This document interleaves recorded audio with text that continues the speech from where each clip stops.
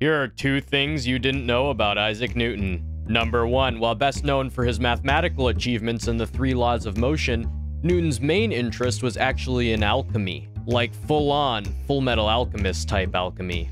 Number 2, the saying, "If I have seen further, it is by standing on the shoulders of giants," was popularized by Newton, though it likely wasn't intended to be an inspirational quote. Rather, it was probably an insult towards a rival scientist named Robert Hooke, who had a hunched back. Appropriately enough, the argument they were having was about microscopes, so the insult about seeing works on multiple levels. Thanks for watching. Please like and follow to help me out. New video every day. Thanks.